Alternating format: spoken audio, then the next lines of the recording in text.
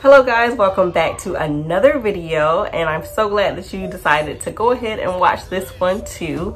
And I know I'm in the same outfit because this is the same day, just a later time. And actually I'm losing sunlight, so I'm going to be very quick, but I wanted to share with you guys all of our fall library books. So we went to the library, and of course I went crazy because that's what I do when I'm around books. I just go crazy. So I'm going to share with you guys right from this basket. And this is just a little old basket that actually my sister left at my house a long time ago. And so I kind of just adopted it. And so yeah, so this is our library basket, so we don't lose any of our library books. And I'm just going to share with you guys what we picked up. Of course, I have not read, if I read any, I probably read one, because we just hauled all these books home with us, and we're so happy to be able to borrow them. The library is such a great resource, especially during seasonal times when you want to change up your reading material, but you don't want to buy 20 new books. So definitely look out and go visit your local library. A lot of people don't like the library because some of the books are a little bit rough and loved very well. But I do try to look for the newer, the clean looking book. But anyway, I do spray down my books, make sure to be safe. A lot of people are browsing and kids pass germs like crazy. So anyway, let's get right into it, and I'm gonna just briefly show you guys all the titles that we picked up. The first book that we got was Pocahontas, and in November our person of the month is going to be Pocahontas. So I did pick up this Pocahontas biography by Shannon Zimalica. And I was just looking through it and I liked the illustrations. It looks like it was really a kid-friendly biography, lots of colors. And then in the back of the book, I always look for those historic type photos. So this one is a historic depiction of her, and it's a drawing, and I've seen this on a lot of Pocahontas history books. So we got that one. And then we picked up How Big Could Your Pumpkin Grow by Wendell Miner. And it says, pumpkins are growing larger every year. How enormous might they grow? Use your imagination, think big. Just to show you some of the illustrations. So look at how big that pumpkin is. It's bigger than the, I don't know what that building is, the Capitol Dome. The Capitol Dome. And then this one is bigger than Mount Rushmore. And so this is going to be a really cute book to read. And so I'll ask her, how big is her pumpkin going to grow? And then another one that I picked up, but I'm actually going to order this for myself because I like the story. This is one that we read, is Lawrence in the Fall. And this is just a really cute, I think this book has classic quality. I love the feel of the pages. It's very similar to that Scarecrow book that I showed in my last video. And so this is about a little fox who is looking for the leaves.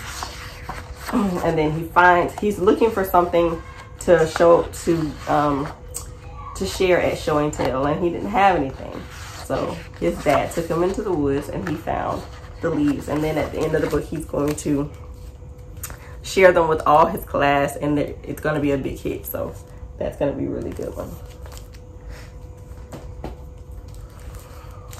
And then I got Once I Knew a Spider, and the only reason I really got this one was because it fits in the fall colors for my shelf display or basket display, as well as it talks about bugs, and right now we're doing a major bug unit for this whole semester, so that's why I got this one. And it's by Jennifer Owen Dewey. The next one is Thanksgiving Day Thanks by Laura Malone Elliott.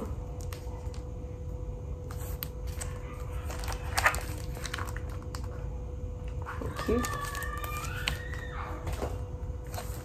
And then we have Pumpkin Time, written by Ezra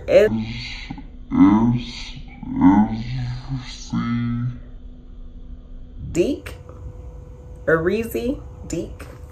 I don't know. There you go. That's the name. And I did read this one too. We have read this one too.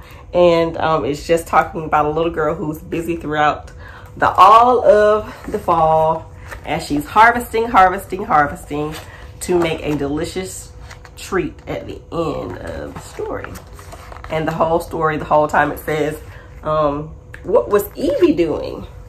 And then it shows what Evie's doing, so the children can look and find and figure out what Evie's doing throughout the story. This is called Sweet, and I'm not gonna butcher their names. So there it is for you. This one is about a little boy that was having a bad day, and he allowed his bad mood to take over the entire town because he had to rake leaves, and he didn't want to rake the leaves.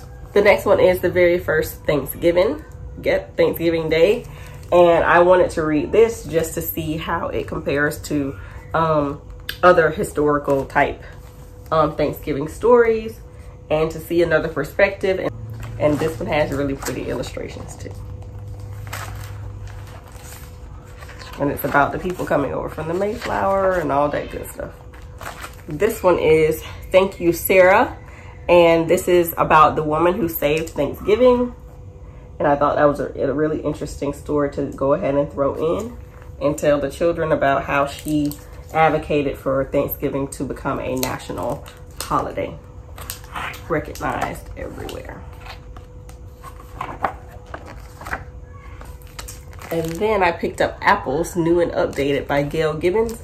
And the reason I picked this one up, of course, is to go along with our Apple unit that we're going to be doing for this fall. And I do briefly talk about our Apple unit in the last video.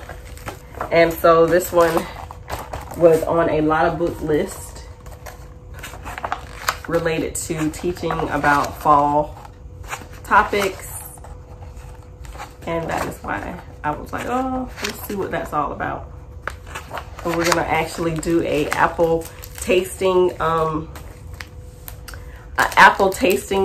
experiment or activity during our Apple unit, where I'm gonna give her all the different types of apples, well, a couple different types of apples, and then let her try them out and see which one she liked the most and why.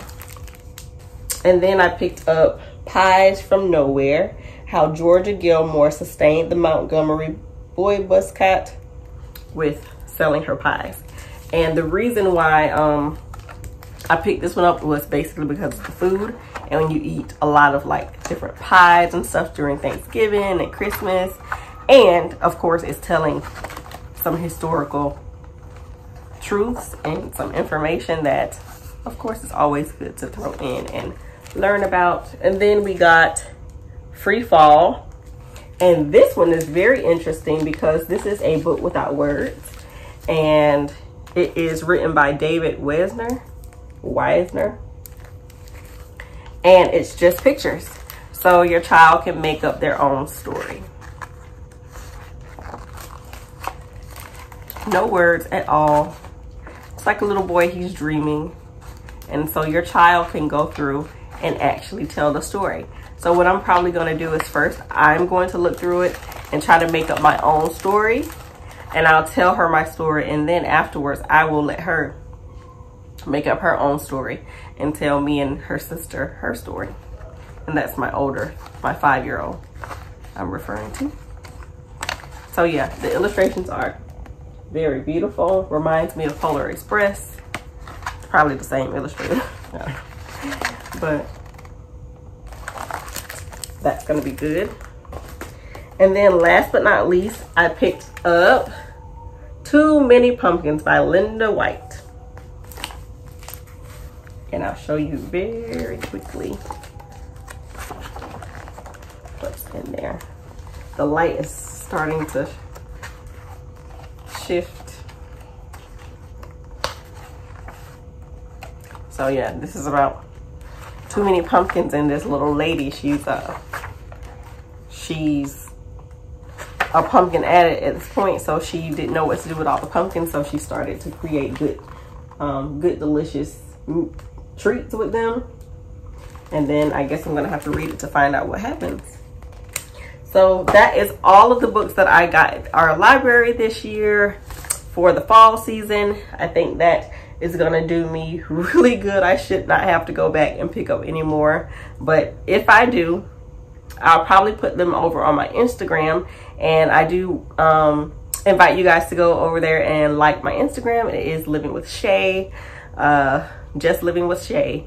And over there I do share some everyday type pictures and tips and things like that. So feel free to follow me over there.